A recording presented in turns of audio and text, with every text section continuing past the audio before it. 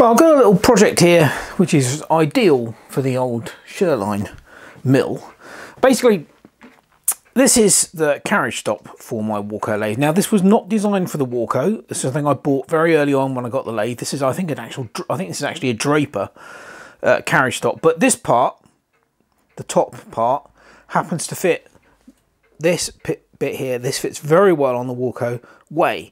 Now, the only problem with this is that it's not really deep enough. So when it's actually clamped, it comes down to about like there. So there's this gap between the two parts, which is too big, and I have to put a spacer in. And this has been annoying me ever since I've had this thing. So I thought, well, all we need to do is make the bottom clamp slightly larger. So we just need to make this, but with slightly larger depth here in this piece, so that this piece here is higher, basically. And here's our bit of scrap aluminium that we're going to use. So we're going to go on over to the Sherline and have a go at making one. Okay, so there's a setup. I'm going to start up by squaring off the block. It's pretty square that way. So this is not making parts for a jet engine turbine here, so this doesn't have to be majorly accurate, but I would like it to be reasonably square. So we'll touch off.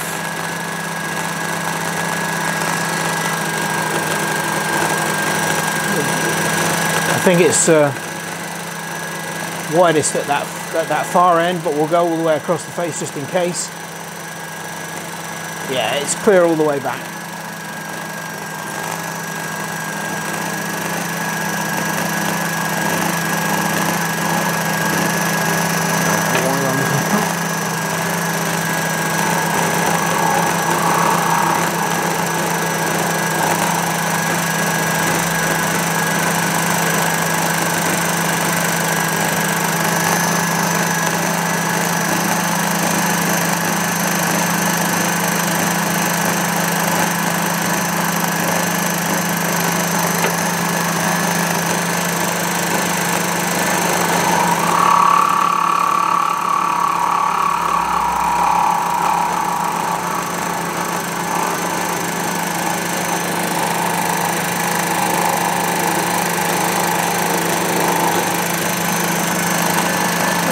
Cutting nicely.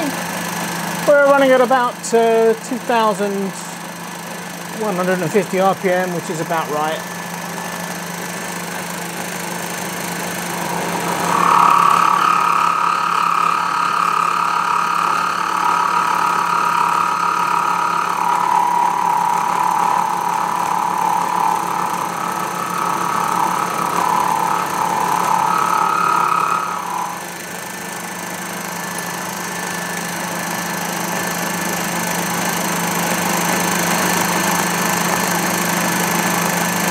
And nearly there.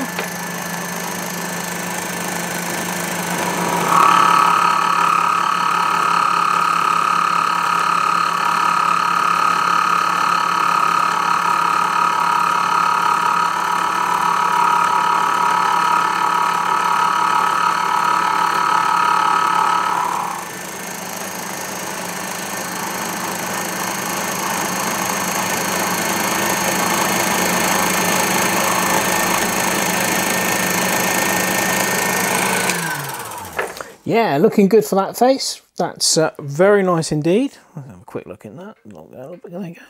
Yeah, that's come out fine. Now I'll flip it over and we'll do the other side.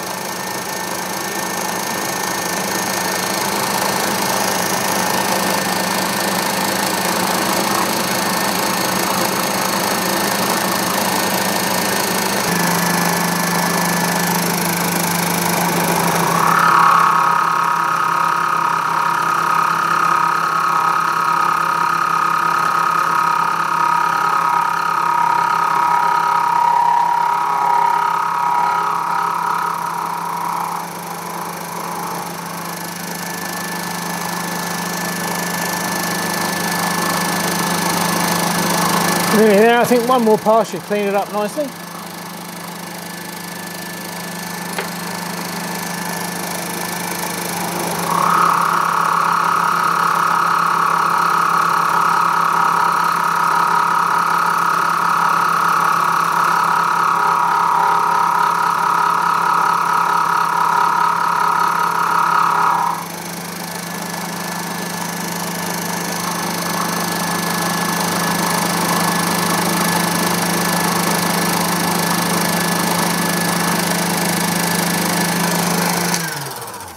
Okay, right, oh, that looks like it's squared up. I might put it in and do the other two sides, but I'll do that off camera because you've seen enough of this. Right, now we're ready to cut the step. Now, I've marked it out using poor man's marking out glue, i.e. blue Sharpie. And what we're going to do now is we're going to make this part, and that's the step. So that is going to end up looking like that, hopefully. Only it will be, of course, the measurement, this piece, this face here will be deeper. That's the idea anyway.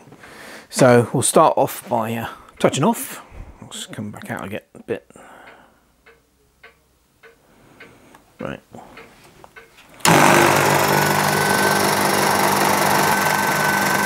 There we go.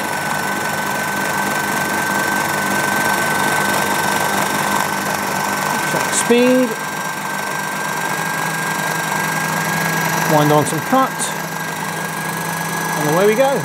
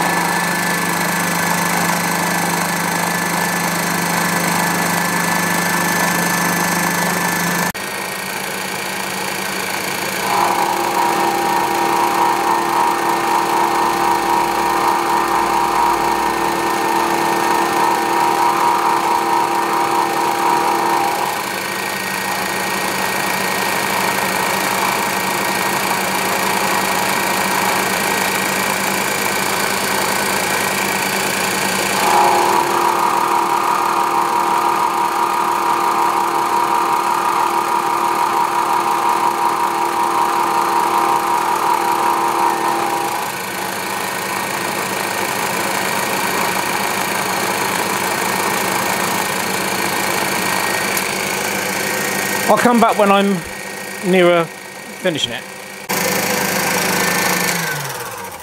Right, we're nearly there. So zoom in a little bit. Yeah, got probably another one, maybe two passes, and we'll be done.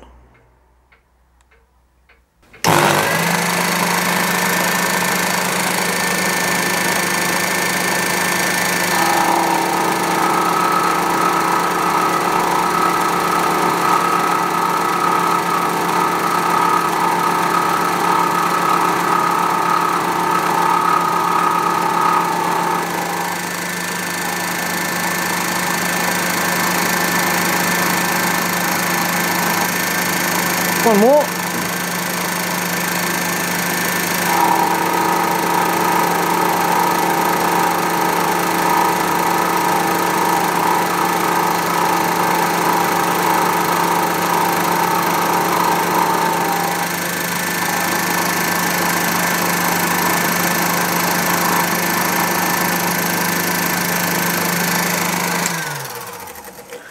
Right, we're there. Have a look at that. Now, I've still got to drill a hole in it and tap it 6mm for the stud that goes through and does the clamping, and then it will have to be cut off and that will have to be cleaned up. That's the next couple of operations to do.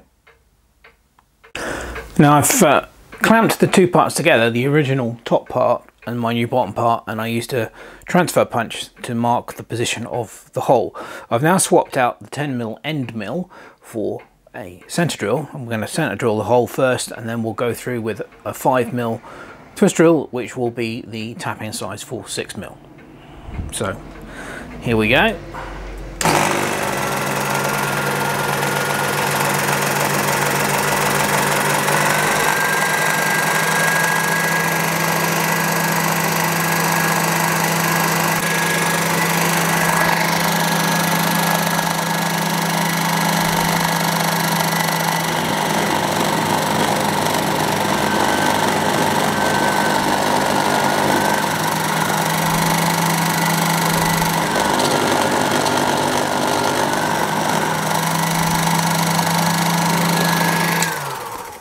Well, this isn't an ideal setup for drilling, but I've got some support under here to support this edge, and it is clamped quite firmly here, and it's on the parallel, so hopefully that will be rigid enough.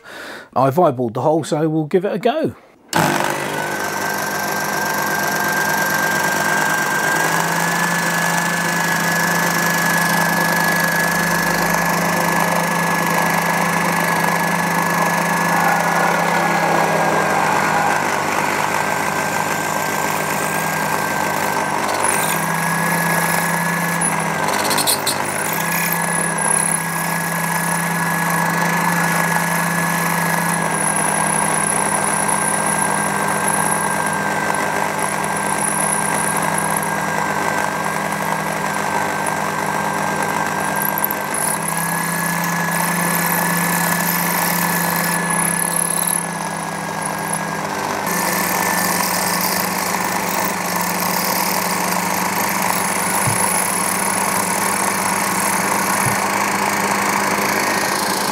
Right, there we go. Now here's an easy way to tap straight holes.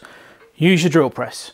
Don't use it under power. I never do power tapping. I learnt my lesson with power tapping years ago. I do not do it. But you can start the tapping process off manually using the drill, and that way you will definitely get a straight tapped hole. So basically all you do is push it down, and then you just start it off manually, like this.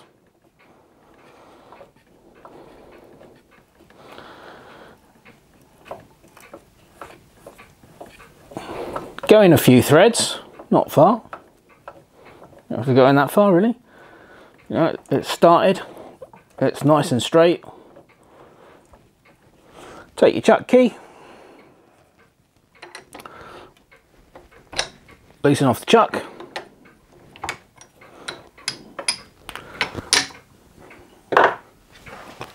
Go and get your tap wrench.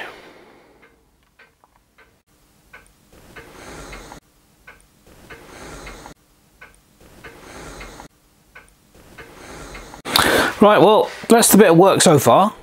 We don't need this piece at the back, that's surplus, so I could mill it off, but it's just easier to chop the bulk of it off using the bandsaw, and then we'll finish it off on the mill, basically.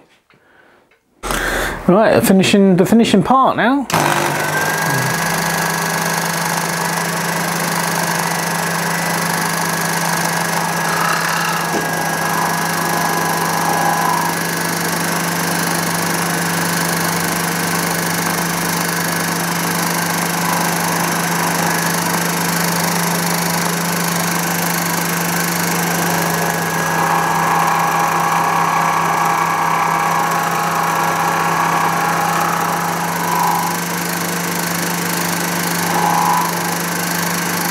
Quite a wonky cut on the old bandsaw there.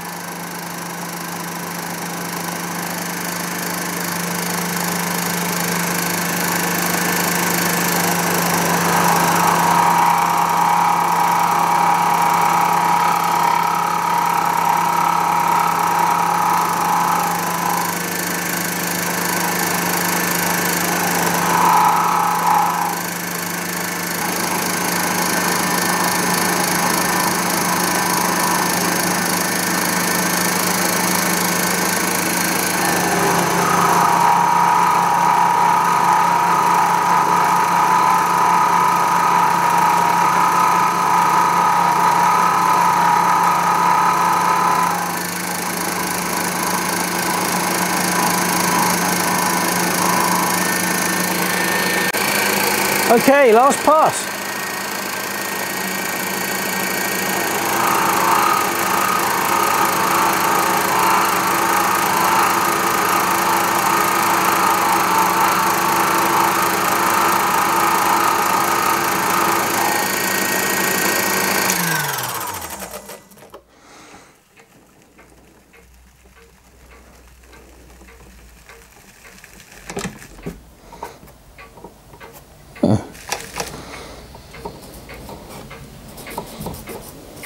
Yeah, I think we're done. Excellent.